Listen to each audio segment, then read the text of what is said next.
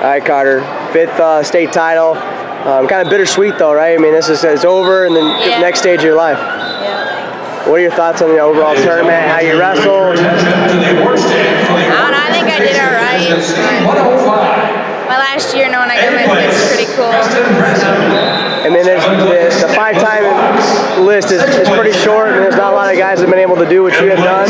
Yeah. It don't mean much to me. Another tournament. Another tournament. You know, as you look to improve yourself and get to the next level, a tournament like this, and what did you take away as far as what you need to work on?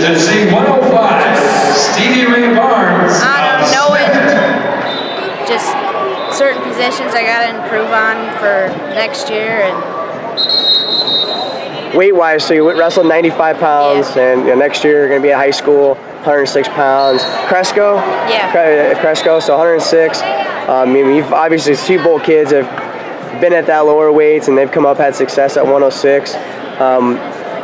Weight-wise, I mean, what's going to be your weight management this summer? Are you bulking up and trying to get as big as you can, or?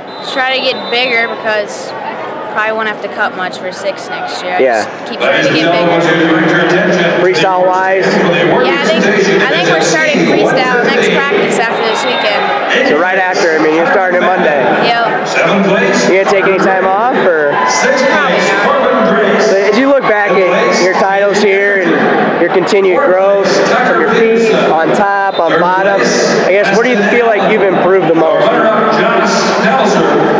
don't know. I feel like I'm best on top. I feel like I can ride almost anybody in my feet. We learned so many moves from our feet. It's pretty much hit one from any position. And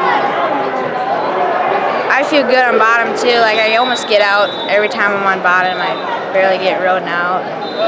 You look like you're very confident from your feet. You feel like looks like you got a lot. You use your hands a lot, heavy hands, controlling the ties a little bit. Is that where you feel you're most confident? Is on your feet? Yeah, probably. All right, going forward, what's the next tournament we can see you at? You got something marked? I mean, I know you guys got a busy schedule, so. I'm not sure yet if I might do like a middle school duels.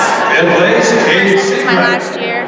Then high school next year and freestyle. So I'm pretty sure this is Siebel's first AAU Team State Championship. It's locked down. We're talking with TJ. Is that important to you guys, or how do you guys handle the team aspect of things? I don't know. You just keep moving forward and take care of yourself, and the titles will come. Yep. All right, man. Congratulations. Thank you.